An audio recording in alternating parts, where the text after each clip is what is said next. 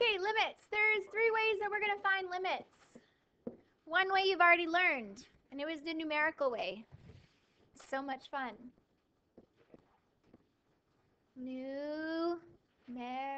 I can spell.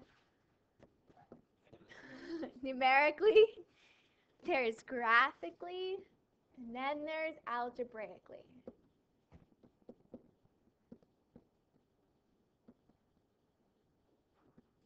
So tomorrow there will not be a quiz on this, just on 1.1. Okay, and there won't be homework from this tonight, unless you want to do some of it.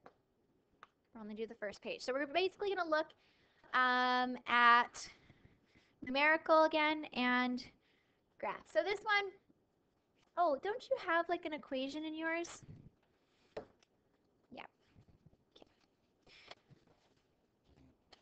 I have to look because my notes are a little weird. So the limit of L of a function is the value that f of x approaches as x approaches some value a.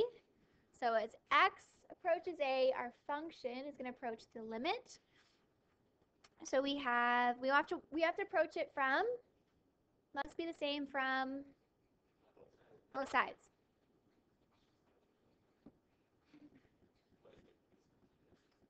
Then we say the limit doesn't exist. So sometimes that would happen on a graph that looks like this, right? So it's a step function. So left, right does not approach the same thing. So in those cases, the limit does not exist if it doesn't approach the same thing on both sides. The same, yeah, limit. Okay, does yours look a little different? There's an equation there. Yours looks exactly like this. Consider x approaching 5 from both sides.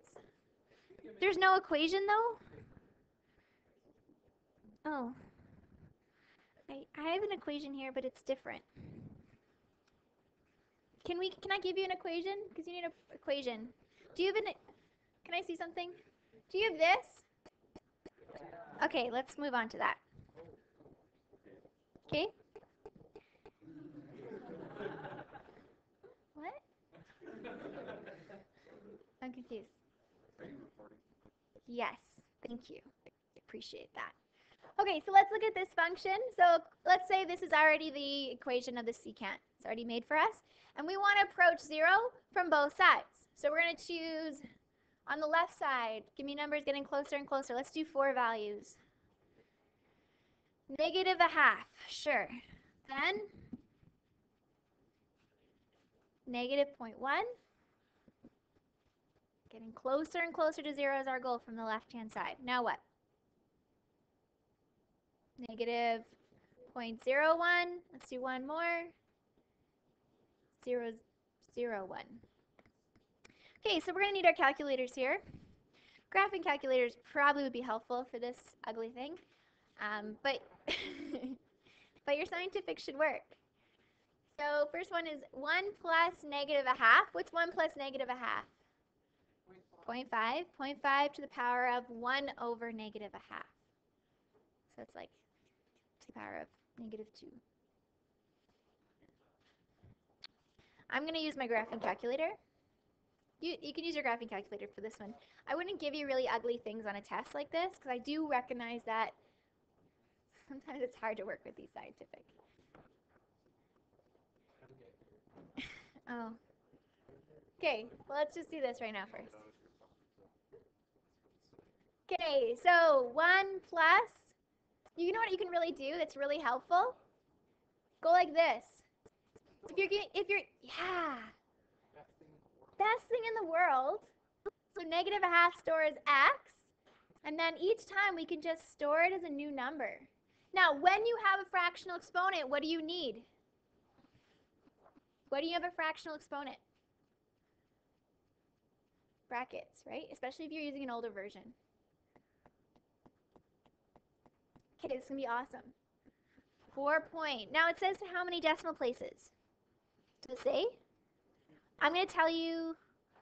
Okay, well, so 4. Now we're going to store x as negative 0.1. And then all you have to do is go second enter twice. Boom. Awesome.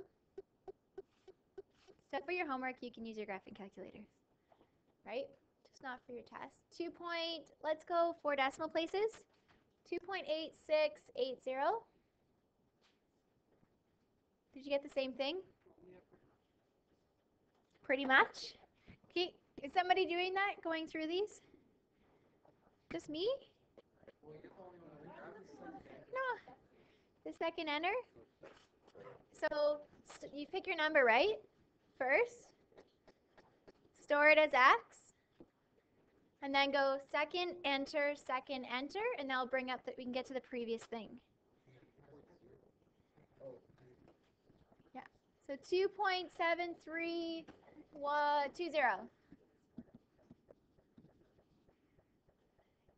Okay. Type in the last one. I want you guys to get it. No calculator here. No graphing calculator. You can still solve for these in scientific, right? Yeah. Do you want to do the last one? Did you get it done? What is it? Okay, so work out the last one. 2.7196. Okay, now the other side. Okay, let me take a look after. Okay, so from the right, let's do the same thing, but positive 0.1, 0.5, 0.1, 0.01, 0.001. We're going to approach it now. So I'll do the first few. So 0.5 now, store as X. 2.25. Somebody get the next one.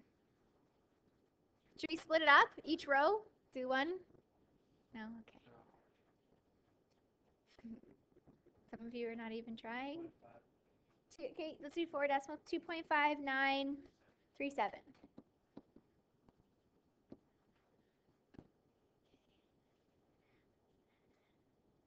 Try the next guy now.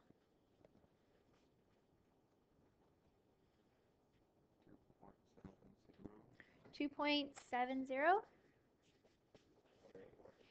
2.7048. Yeah. And one more. 2.7169. Okay, so we're going to approximate this. What does it approach? Approximately to 2 decimal places. Okay, so the limit as x approaches 0 for our function is approximately to 2 decimal places.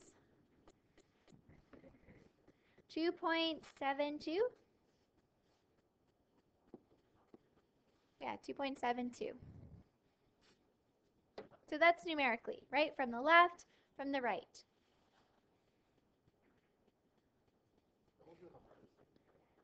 These approximately equal to? Here you go.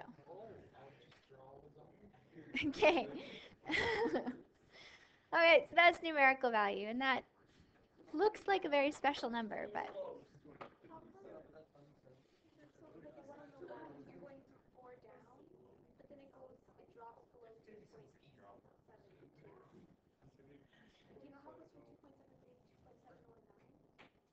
from here?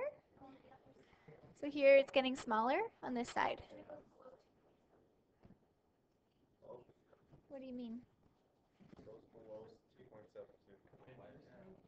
2.7. We're just approximating it right now. We're estimating it. So I said to approximate to 2 decimal places. So that's why I said approximately. Yeah. Right. So I'm just estimating. Okay, so moving on. Let's look at graphically. Something new.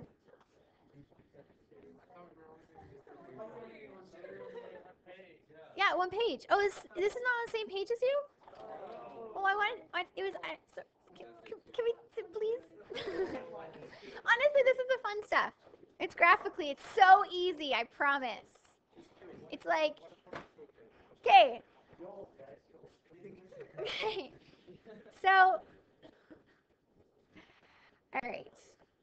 So a limit has to approach the same thing from both sides. So this says, what is the limit as x approaches -1 for our function f of x? So we go to x equals -1, and we have to see, okay, at -1, what is it approaching from both sides? Y equals what? 3. So it's 3. And it's really easy. Pretty simple. Basically figuring out the y value it's approaching.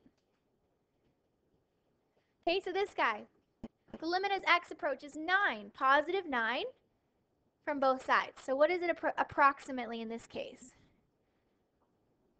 Approximately -4.5. Good. Okay, so the limit is different than, well, it seems like the same, but it's not the same. So what is f of -5 asking? What is y? It's actually looking for the actual point. What is the y when x is -5? So at -5 does not exist. Yeah, it does not exist. Or you can say it's open circle. So at f of 5, it doesn't exist.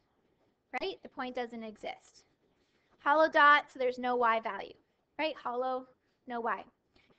So, but can we find the limit as x approaches -5? Is it approaching something from both sides? Yeah, what is it approaching? The y value? 4. Okay, so the point doesn't exist, but the limit exists because it's still approaching something from both sides. Okay, f of 2, what's f of 2 equal to? Careful, where's at 2, where's the closed? Y equals 2. That is tricky. Oh, okay. So, but it says what's the limit as x approaches 2? So let's approach it from both sides. Is it approaching the same thing? No, so we say the limit does not exist. You write that, or DNE, does not exist. Beautiful, because it has to approach the same thing from both sides. Okay, so that's all we're going to do for now. So you can work on homework. So the 1.1 assignment is page 9, number 7, 8, and 9. Or you can study for your math test tomorrow.